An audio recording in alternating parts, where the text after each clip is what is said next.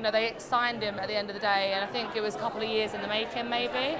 So it's Joey Essex. It was amazing. It was so fun. We were actually nervous to the point where we were shaking and felt sick that we would have to go and kind of end someone's journey. Definitely mixed opinions across the board. We thought if we have to decide in couples or as a group, there's no chance we're getting a decision because everyone wanted to go differently.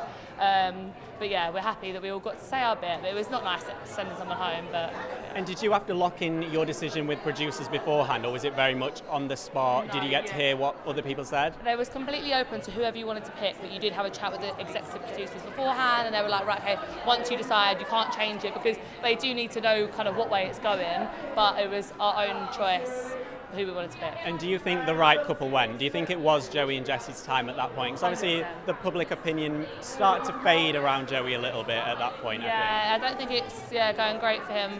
On the Have you heard how he's publicity? But I'm sure he'll be able to bring it back. I'm sure him and his manager will crawl it back from somewhere.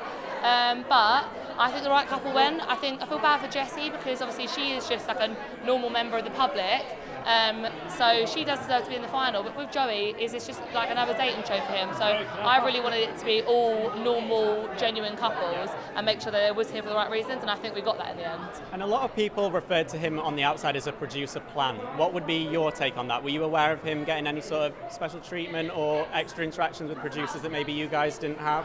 Yeah, I think there was, they signed him at the end of the day, and I think it was a couple of years in the making, maybe.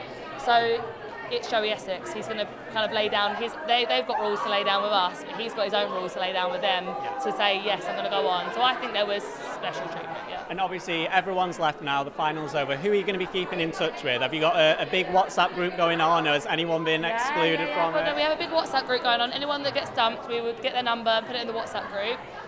Super close with Harriet, Samantha and Jess as well, and Uma. Obviously we just spent a couple of days in the villa together. And then I also can't wait to see Mimi. And Matilda, who I didn't meet, can't wait to meet her. She's from we're from the same area, so can't wait. And then finally, has anyone slid into your DMs since the show? Have you got any romances on the horizon? No, the DMs are open, guys. Where's all the sliding? Because I'm not seeing any yet. Maybe tonight will be the night. You might meet someone. I'll meet my Fingers boyfriend. crossed. Yeah, fingers crossed. Yeah. Well, thank you and have a good night. Cheers. Thank you.